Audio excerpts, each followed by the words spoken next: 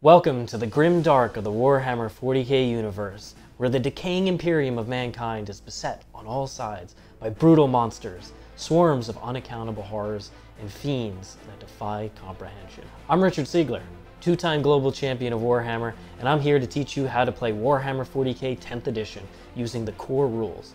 If this is your first time playing Warhammer, you're a returning player from previous editions, or if learning how to play seems daunting, this is the video for you.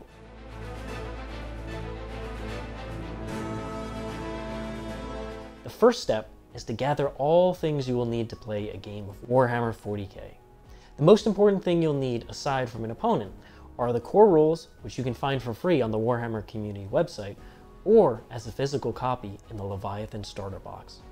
You'll also need the following: a table or flat space that fits the size of your game. You're going to need terrain, ruins, craters, forests, or other things to represent them. You're also going to need 2 Warhammer 40k armies. See our How to Play faction videos on our YouTube channel in the How to Play 10th edition playlist. You're also going to need a tape measure and other measuring aids, a lot of dice, not just a single one, objective markers, and finally wound counters, which can be different colored dice or even beads. Now that you have everything you physically need to play, let's get you caught up on Warhammer vocabulary so you can best understand the core rules. Warhammer uses many terms in unique and important ways for understanding the base rules of the game. This section will detail several of these words and what they mean. Battles in Warhammer are resolved using dice. Dice are often referred to by the term D6, which is a fancy way of saying a 6-sided die. Some instances will require rolling 2d6, which is simply rolling 2 6-sided dice together and adding the result. If the rule says roll a d3, you roll a normal d6 and then treat each result of a 1 or 2 as a 1, each result of a 3 or 4 as a 2, and a 5 or 6 as a 3. In other words, you simply half the result of the d6, rounding up. Often you will have to measure to see how far a warrior can travel or shoot. All measurements in Warhammer are made using inches with a tape measure. In order to determine if one model can see another, Warhammer uses true line of sight, in which you determine visibility from the perspective of your models. The base of a model is part of the model for visibility purposes. Individual models in Warhammer are often grouped together in units, and all of your units compiled together are referred to as your army. Your army is considered friendly, while your opponent's army is considered the enemy. Some units, like vehicles, monsters, and characters, are made up of just one model. They are for every purpose still a unit. Every unit has a data sheet, which is the term for their unique rules and characteristics. These may seem daunting at first, I admit, but will soon become second nature as you play your army. Now let's break down a data sheet in more detail. Each data sheet has a set of keywords at the bottom that denotes the faction that the unit belongs to for your army roster, and a second set of keywords that allows the unit to interact with certain game-wide rules, army-specific rules, and stratagems. For now, don't worry too much about the keywords. The M stands for movement. Movement is a measurement in inches and determines how many inches a model can move. Toughness is a measurement of how durable a unit is. Save is a measurement of how easily a model can prevent taking damage. A model's wounds characteristic determines how much damage a model can suffer before being destroyed and removed from the table. Leadership is a test of how brave a unit is, and thus how likely it is to resist battle shock. OC is objective control. It determines how effective a model is at holding vital points around the battlefield. This is where you'll find a unit's ranged weapons. These weapons you use primarily in the shooting phase. This is where you'll find a unit's melee weapons, primarily used in the fight phase. Here you'll find a unit's unique abilities, which define how they interact with the battle. These are the core abilities, abilities that are common across many data sheets in the game. These are faction abilities, which units in your army will share. Some units have invulnerable saves, which will be denoted here. Now let's talk about unit coherency. Each multi-model unit can only finish any type of movement if it ends that move in coherency. For units of 6 or less models, this means that every model must be within 2 inches horizontally and 5 inches vertically of at least one other model in the unit. For units that contain 7 or more models, each model must be within coherency of at least 2 other models instead. Engagement range is another term that refers to where models are placed on the battlefield. When one or more of your models is within 1 inch of any enemy models, it is within engagement range. This essentially refers to close combat. More on this later. Now that we understand some of the key Warhammer terminology, you will set up a battlefield with terrain, place objective markers, and deploy your armies. This video is designed to teach you about the core rules of 10th edition. So if you want to watch videos related to setting up a 40k table or deploying your army, check out our How to Play 10th edition playlist. Head over to our mission video in the How to Play 10th edition playlist to understand more about chapter approved Leviathan and how to claim victory. Let's begin our discussion of the core rules by looking at how a game is structured. A game of Warhammer 40k is made up of 5 battle rounds. Each battle round has 2 different player turns, one for yourself and one for your opponent. And finally, each turn has 5 key phases in which you and your opponent will play out a strategic battle of wits and decision making. In each of your player turns, you will activate all the units in your army, and then in each of your opponent's player turns, they will do the same. Let's imagine it is our player turn. We will navigate through a command phase, a movement phase, a shooting phase, a charge phase, and a fight phase in that order. The first phase of the game is the command phase. The command phase is a time to, number 1, gain command points, which act as a resource which you can spend throughout the game for powerful abilities. 2, grant abilities to other units from your leaders and generals. And 3, to resolve battle shock tests. In a battle shock test, if any of your units have lost half or more of the models in their unit, or for single model units, if it has lost half or more of its starting number of wounds, you must take a battle shock test. Roll 2d6, and if the result is greater than the lowest leadership characteristic on your unit's data sheet, you pass the test. If you roll below their leadership characteristic, however, you fail. The unit that fails a battle shock test suffers several negative effects that last until the start of your next command phase. First, the unit that failed has its objective control characteristic changed to 0. Second, if the unit falls back, it must take a desperate escape test for every model in the unit. And third, the controlling player cannot use stratagems to affect that unit. We'll get to what all this means soon. For now, just be aware of failed battle shock tests. These are brutal negatives in the heat of battle. After the command phase comes the most important phase of the game, the movement phase. In the movement phase, you will select each unit from your army to make a type of move on the battlefield. Units can make one of 4 different types of moves. The most basic type of move is a normal move. This is where your models move from one part of the battlefield to another. Your models can move in any direction as long as no part of the model moves farther than their move characteristic in inches. A unit that needs to move quickly can make an advance. To make an advance, roll 1d6 and add that number to the move characteristic of the unit. This is how far the unit can move. Any unit that advances cannot shoot or charge in your player turn. Units within engagement range of enemy models can either fall back or remain stationary. A unit that falls back cannot shoot or charge in your turn. Remain stationary is when no models in a unit make any kind of other move. When making any of these types of moves, models have some restrictions. A model cannot be moved through terrain. It must be moved up, over, or around terrain. A model can be moved over any friendly models as if they weren't there. An exception to this is large models, monsters, and vehicles. Friendly vehicles and monsters, 2 important keywords in the game, cannot be moved over other friendly vehicles and monsters. A model can never end over any enemy model, and can't move within 1 inch during the movement phase. A fallback move, however, allows your models to move over enemy models, unlike the other kinds of moves. But when doing so, you must take a desperate escape test for any models that try.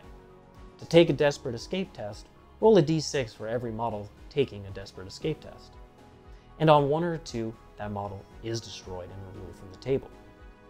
Models with the fly keyword can perform normal moves, advances, or fallback moves over enemy models as if they were not there. They don't have to take desperate escape tests, and they can even move within engagement range of enemy models in the movement phase, provided they complete their move outside of engagement range. Additionally, fly models that begin or end a move on terrain can measure distances through the air instead of having to measure up, over, and around. The final step of the movement phase is reinforcements, when units you have placed in deep strike or strategic reserve can enter the battlefield. That's a little more advanced, and we actually cover these topics in their own videos in the How to Play 10th Edition playlist. Now that movement is done, we're ready for shooting. The shooting phase is one of my personal favorites. Boy, do I love just doing crippling damage to my opponent with a lot of big guns. In the shooting phase, select units that are eligible to shoot and resolve their ranged attacks. You don't have to shoot with a unit if you don't want to, but why not? Let's say we're going to shoot with these Space Marine intercessors. We then have to choose which weapon each model will shoot with. This can be found in your datasheet under the weapon profiles. Next, we select eligible enemy targets for our attacks by selecting any enemy units that have at least one model visible and in range of your own model. You do this by determining visibility at your model's level and using the range characteristic on your model's weapon, found on their datasheet. Models with multiple weapons can shoot all of them at the same target, or shoot different weapons at different targets. Note that some models in your unit may not be able to draw visibility and/or range to any enemy models, and thus will not be able to resolve any ranged attacks. Our intercessors are shooting at these Necron warriors. Once we have determined which models can shoot and checked range to their target, we can resolve our attacks. Find the attack's characteristic on the ranged weapons profile, and then make one hit roll for each attack. Our BS or ballistic skill will tell us what we need for our hit roll to be successful. In this case, our intercessor is equipped with a bolt rifle, which has 2 attacks and a BS of 3+, so any 3, 4, 5, or 6 on our hit rolls will successfully hit our target. If you're shooting multiple weapons with the same profile, you can roll them all together for convenience. This is called fast dice. Different weapon profiles must be rolled separately, however. For all the attacks that successfully hit, we can then roll wound rolls and determine what we need to successfully wound, based on our weapon's strength characteristic and the enemy unit's toughness characteristic. To do so, we will consult the wound chart, which is used in both the shooting and fight phases, so it's very important that you know how to use it. If your weapon's strength is double the target unit's toughness, you wound on 2s. If your weapon strength is more than their toughness, you wound on 3+. If it's equal to their toughness, you wound on 4+.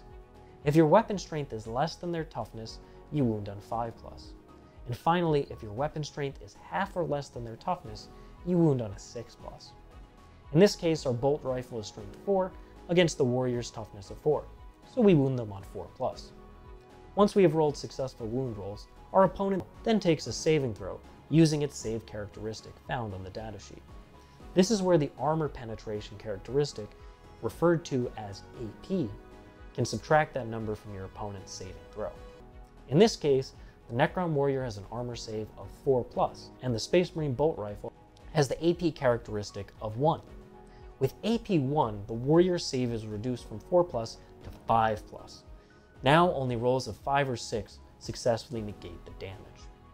Once a save has failed, you will compare the damage characteristic of your weapon with the wounds characteristic of your opponent's model. If the damage is equal to or greater than the enemy model's wounds characteristic, that model is destroyed and removed from the table. If the damage is below their wounds characteristic, place a wound counter next to the model and subtract the damage of your ranged weapon from it. While the rules are written such that you resolve these attacks, wounds, and saves individually, one at a time, in practice most players use fast rolling for weapons with the same profile. In such cases, all the hit rolls and then the wound rolls are rolled together in one batch. And then if the enemy models have the same save characteristic, the opponent will roll the saving throws together at once. All failed saving throws will then be allocated, one wound at a time, to models in the enemy unit. The only type of saving throw that ignores AP is invulnerable saving throws that are typically seen on characters and the toughest units in the game. At the end of this step, we will then select a new eligible unit from our army to resolve ranged attacks, and continue this process until all units that can do so. This attack sequence, rolling to hit, rolling to wound, and then the opponent making saving throws, is the core mechanic for dealing and receiving damage in Warhammer, and will become second nature quickly as you become more familiar with the characteristics on your unit's data sheets. And that's the fundamentals of the shooting phase. Let's move on now to the charge phase. First, we select an eligible unit from your army who can make a charge move. A unit is eligible to charge if it did not advance or fall back, if it's not within engagement range of an enemy unit, or if it doesn't have the aircraft keyword. The selected unit can declare a charge against any enemy units within 12 inches as charge targets. They do not even have to be visible. Next, roll 2d6. This number is your charge roll and is a distance in inches. If moving your models up to your charge roll allows your unit to end that move within engagement range of every unit you selected as a charge target, you successfully charged. If not, the charge fails and you cannot move this phase. When moving the models that successfully charged, be sure each model ends that move closer to one of the units selected as a charge target. If you can finish this move in base-to-base contact, you must do so. Most models interact with terrain just like it was the movement phase. Units with fly can charge over models as long as they land and end in coherency. They can even ignore measuring the vertical distance of terrain as long as they start their charge in terrain or end their charge move on terrain. When moving such units, you measure the distance from your starting position to where you can legally end your move. The core rules call this measuring through the air, as shown in this graphic. You repeat this process of selecting units and making charges until you are out of eligible units, or you don't wish to charge. Once we're done charging, it's time for the fight phase. The fight phase is where the game gets really bloody, as you come to grips with your opponent in close combat. In each player's fight phase, both players alternate selecting eligible units to fight one at a time, starting with the player whose turn is not taking place. Every unit that is eligible to fight must fight. Think of the fight phase in terms of stages. There is the fight first stage and the normal stage. First, both players take turns selecting units in the fight first stage, starting with the player whose turn is not taking place. Once all of the fight first stage units are resolved, players alternate selecting normal stage units, starting with the player who is not taking a turn, until all units have been selected. A unit is eligible to fight if it is within engagement range of one or more enemy units, or if it made a charge move this turn. No unit can fight more than once per phase. When activating an eligible unit to fight, they can first complete a pile-in move, in which each model can move up to 3 inches if it is not already in base-to-base contact with an enemy model. For a unit to pile in, it must be eligible to end these moves within engagement range of one or more enemy units and in coherency. If they cannot do so, they cannot make a pile-in move. When performing a pile-in move, each model must end closer to the closest enemy model and move into base contact with one or more enemy models if they can. Only models within engagement range of an enemy unit or in base-to-base contact with another model from their own unit that is within base contact with an enemy unit can fight.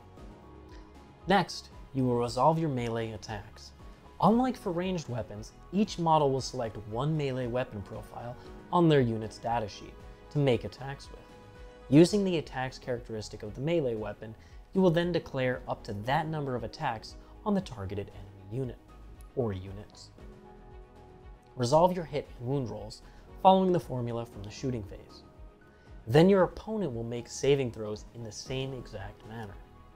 Once all attacks and saves have been resolved and any enemy models have been destroyed or damaged, a unit can make a consolidation move. When doing so, you can move each model in that unit not in base contact with an enemy model up to 3 inches. Consolidate moves are one of the more complex movements in the game because you need to check several things before moving any of your models. Remember, you must always end any move within coherency. First, you need to know if you can end your move with an engaged range of at least one enemy unit. If you can consolidate. If no, then you can check to see if you can consolidate 3 inches and end that move within range of an objective marker. If yes, you can then consolidate. If no, that unit cannot consolidate and you move on to the next eligible unit from your army. If you're able to consolidate a unit, a few conditions do apply. 1. Any of your models that end within base contact with an enemy model must do so. 2. If a unit is unable to make melee attacks because there are no enemy units within engagement range, it can still perform a consolidate move. 3. If your unit consolidates into an enemy unit that was not previously eligible to fight, that enemy unit can do so during the remaining combat step. And that's the end of the fight phase and your player turn.